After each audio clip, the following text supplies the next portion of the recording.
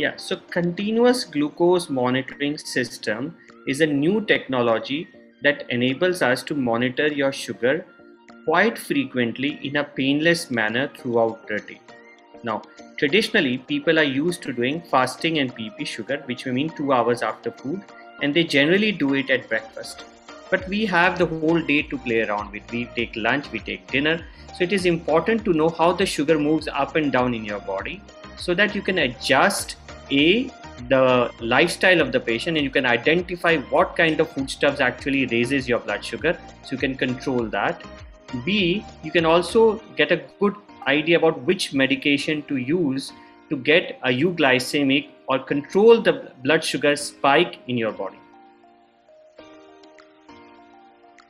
It tells us from the doctor's perspective actually when there is the sugar going up and down in your body. It does not always happen in the morning in fasting and PP sugar, which people do, because India is a land of innovation and people do their fasting and PP sugar in a wide variety of ways. They may stop their medication before they come and see you for your fasting and PP sugar. They may eat less on that day of the test, so you do not get a full picture of what is happening. It also enables us to know what is happening on other times of the day other than the breakfast timings, and this helps the patient to understand how the sugar moves in their body, and it's a very useful educative tool.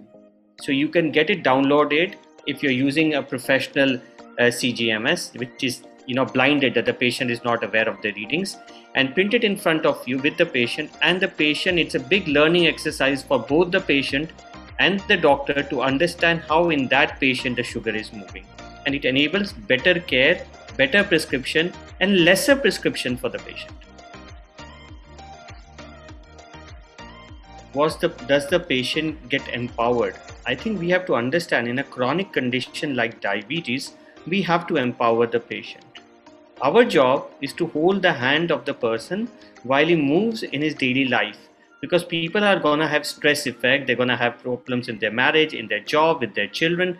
Life is a vicious up and down journey, and the job of a doctor is to hold hands with this patient and to guide them in this journey.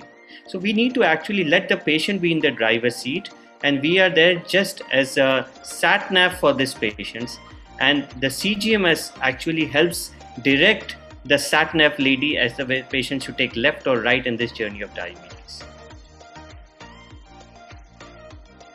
So India is a big land, and there is a lot of variation in terms of economic, social disparity across India.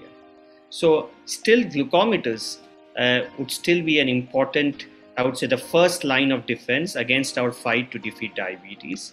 And if the glucometers sugars are not making sense with the HbA1c, one should definitely consider using a CGMS then, because that is more, I would say, price. We like return of investment in India. हम हर चीज का वसूली चाहते हैं.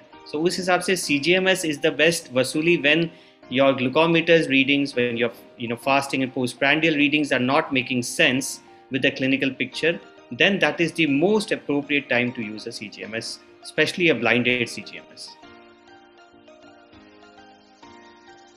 So diabetes, it's like a silencer on a revolver without a sound. And you may get complications or you may not get complications that are clinically present for you to appreciate. The only way to actually fight against this iceberg of diabetes, the first step is to test your blood sugar. And once you test your blood sugar, we can then start the damage control right from the first day, so that, it's very much like a snake is creeping in your garden. The moment it has crept in your garden, we are going to kill it right then and there, rather than for it to come and bite you and cause damage, and then you are firefighting against that snake.